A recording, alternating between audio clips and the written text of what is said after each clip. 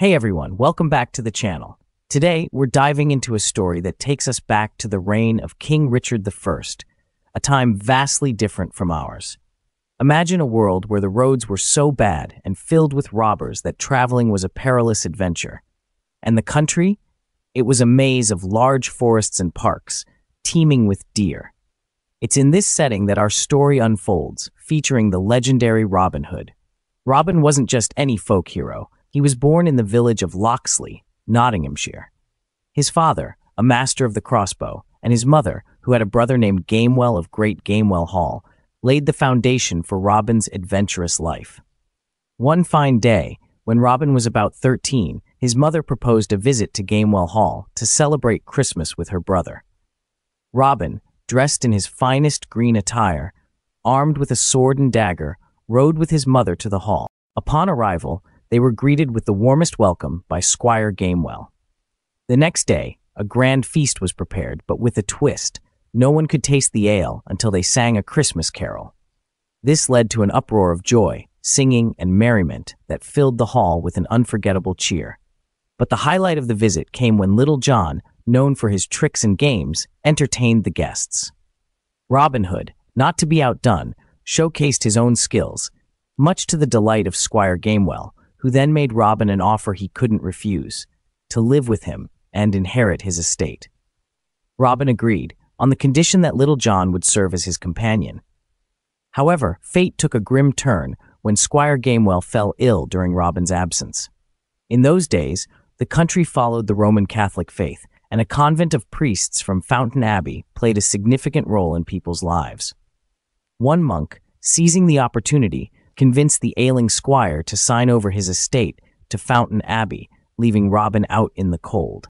Robin, upon hearing of his uncle's condition, rushed back, only to find Squire Gamewell had passed away just a quarter hour before his arrival. The monks wasted no time in claiming the estate, leaving Robin dispossessed and thrust into the world to forge his own path. And so, our story of Robin Hood takes a twist, folks. Finding himself dispossessed and without a livelihood, Robin Hood did what many in his shoes wouldn't even dare to imagine. He didn't just sit back. Instead, he rallied a group of young men, all as unaccustomed to work and as impoverished as himself, and led them into a life of adventure in Sherwood Forest, near Nottingham. This wasn't just any merry band. They were exceptional marksmen, their crossbows never missing a target. But a man cannot live on meat alone, and soon Robin and his merry men turned to robbing those who dared pass through Sherwood Forest. Yet, despite their turn to banditry, Robin Hood and his company had rule. They dressed in uniform, Robin in scarlet, his men in green. And although they were robbers, Robin Hood had a code.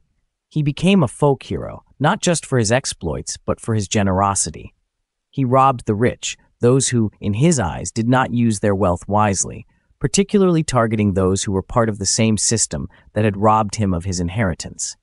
The poor, however, had nothing to fear. Robin was known to give rather than take from them. Women were off limits, and Robin always sided with the underdog. His reputation grew. He was the most gentle and generous thief of all. Robin's love for mischief knew no bounds.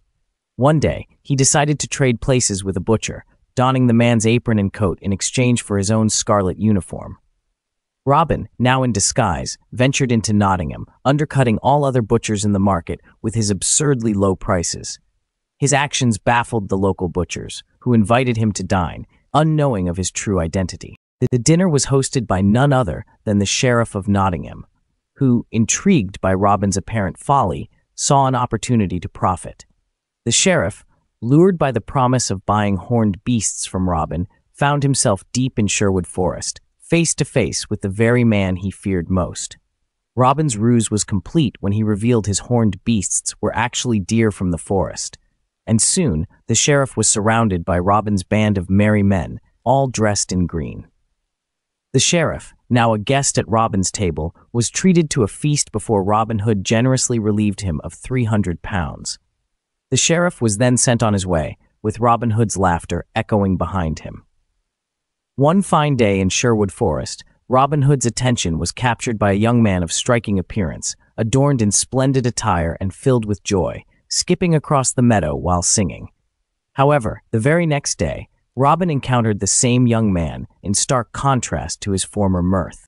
His luxurious garments were nowhere to be seen, his hair unkempt, and with every step he uttered deep sighs of despair, lamenting his misfortune. Intrigued, Robin dispatched one of his men to bring the young man to him for a heart-to-heart conversation. "What weighs so heavily on your heart, young man?" Robin inquired, noting the drastic change from joy to sorrow in just a day. The young man, revealing a ring from his purse, shared his tale of woe. He had been on the brink of marrying his beloved, a maiden he had wooed for 7 long years, only to find out she was to be wed to another that very morning. Robin, probing further, asked if the maiden truly loved him. Alana Dale, as he was known, affirmed her love had been pledged to him countless times, yet Robin questioned the worth of a love so easily swayed. Alana Dale defended her, attributing her change of heart not to fickleness, but to the coercion of marrying a wealthy, albeit decrepit knight, under the stern demands of her parents. The wedding, Alan disclosed, was to be solemnized in their parish church, mere miles away, with the ceremony officiated by the Bishop of Hereford, the knight's brother.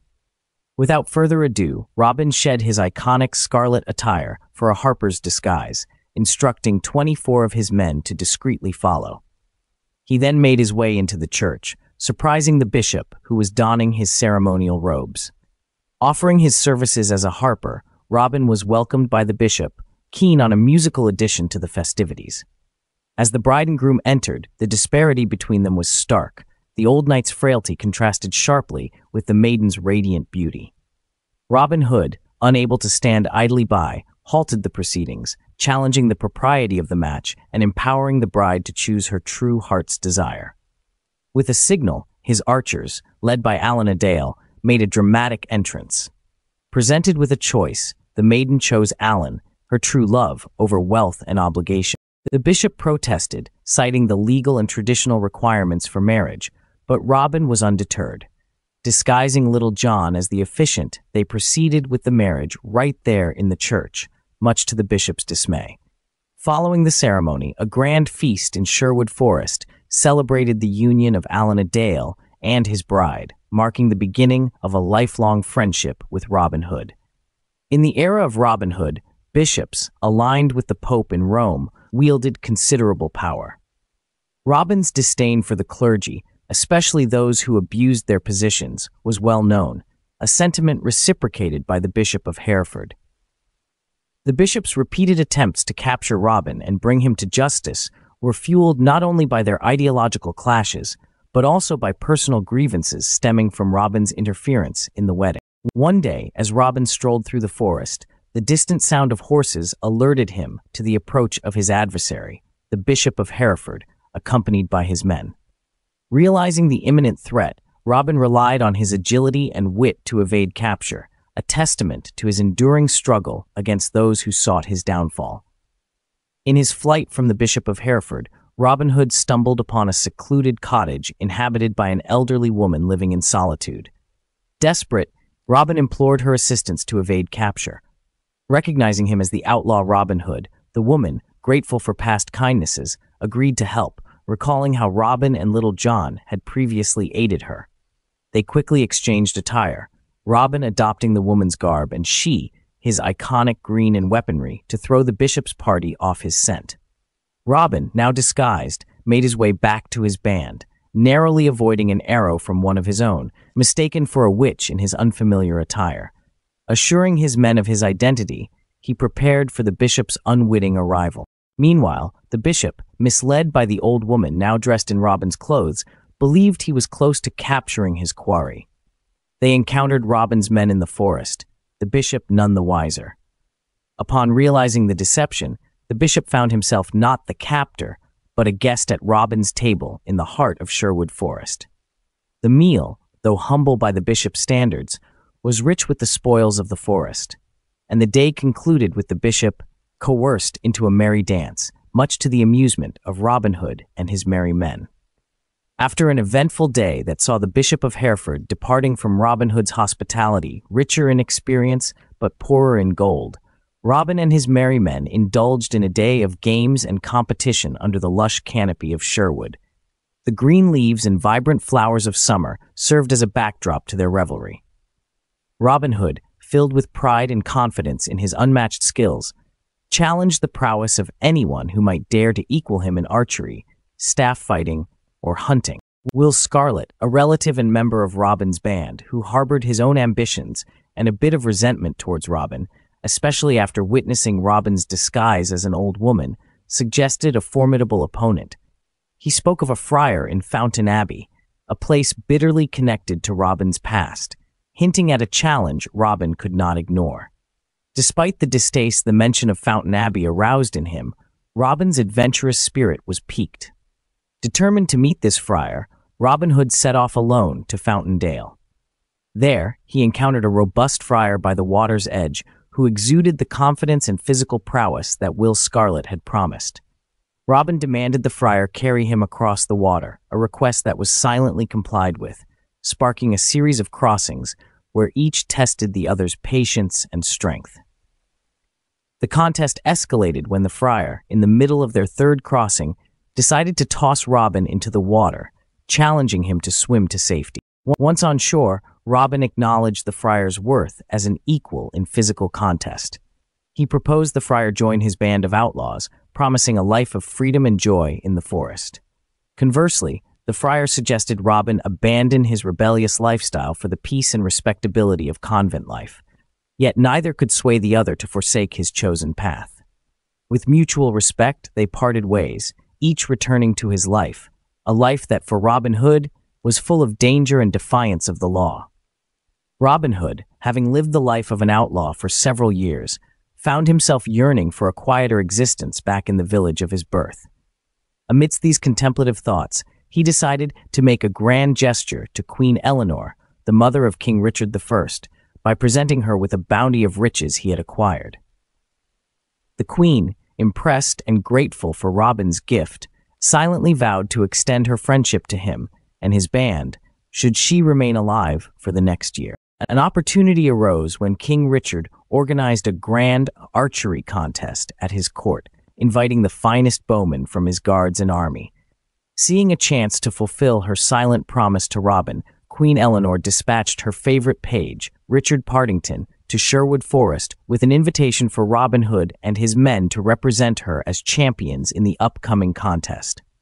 On the day of the match, the king's bowmen, esteemed as the best archers in England, faced off against the Queen's champions, led by Robin Hood and his men in disguise. With the stakes set by King Richard and bets heavily favoring the king's archers, Queen Eleanor sought to rally support for her team. She first approached Sir Robert Lee, who respectfully declined, and then the Bishop of Hereford, Robin Hood's old adversary, who also refused to wager on her side.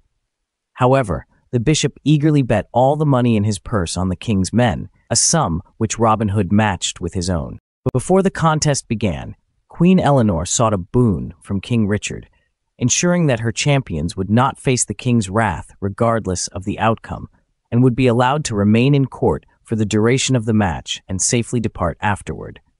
King Richard consented to his mother's request. The competition proved the superiority of Robin Hood and his men's archery skills as they effortlessly hit every target and won the contest, much to the dismay of the Bishop of Hereford, who recognized the victorious archers as Robin Hood and his band. Although King Richard expressed regret at not having recognized them sooner, he honored his agreement, celebrating their victory with a noble feast and allowing them to leave with honor and their winnings. King Richard often found his thoughts returning to Robin Hood and his merry men. The king, a great enthusiast of archery himself, admired the tales of their generosity, courage, and honorable conduct. He wished to turn these outlaws into loyal subjects, seeing in them a potential glory for his court. Thus, he devised a scheme to meet Robin Hood again. Disguised as monks, King Richard and 12 of his courtiers ventured into Sherwood Forest. Robin Hood, mistaking them for wealthy targets, intended to rob them. Upon confronting the tallest among them, whom he presumed to be the abbot, Robin announced his intention. However, the moment King Richard mentioned they were on the king's business, Robin Hood immediately showed reverence for King Richard, highlighting his own code of ethics, which spared the honest and targeted the corrupt. Inviting the disguised king and his entourage to dine with him, Robin Hood showcased his hospitality, declaring that for King Richard's sake, he would not take a penny from them even if they possessed untold riches. After dining, King Richard, still in disguise, inquired what Robin would do if he could secure a pardon from the king. Robin Hood expressed his deep desire to abandon his outlaw life, praising King Richard and expressing a heartfelt wish to serve him faithfully. Revealing his true identity, King Richard offered Robin Hood and his men a royal pardon, acknowledging their bravery and potential for loyal service. He acknowledged their past should not define their future, provided they commit to righteous behavior henceforth. Overwhelmed by the king's forgiveness and the promise of a new beginning, Robin Hood and his men pledged their allegiance to King Richard, marking a significant turn in their lives from outlaws of Sherwood to the king's loyal subjects. And there you have it, folks, the legendary tale of Robin Hood, from his days as an outlaw in Sherwood Forest to his redemption and acceptance into King Richard's favor. It's a story that captures the essence of adventure, loyalty, and the eternal struggle for justice. Robin Hood's journey from the green woods of Sherwood to the royal courts of England reminds us all that change is possible and that even the greatest outlaws can find redemption. If you've been captivated by the tales of bravery, cunning, and the spirit of rebellion, then don't forget to hit that like button, share this video with friends and family, and subscribe to our channel for more incredible stories from history and legend. Your support helps us bring these timeless tales to life, inspiring adventures and dreams of a better world. Before you go, let us know in the comments below. What do you think about Robin Hood's transformation? And who would you like to hear about next on our journey through the annals of history and myth? Thank you for joining us on this epic adventure. Until next time, keep the spirit of adventure alive, and remember, the legend of Robin Hood teaches us that no matter our past, there's always a path to redemption and a chance to make a difference in the world. Farewell, and see you in the next video.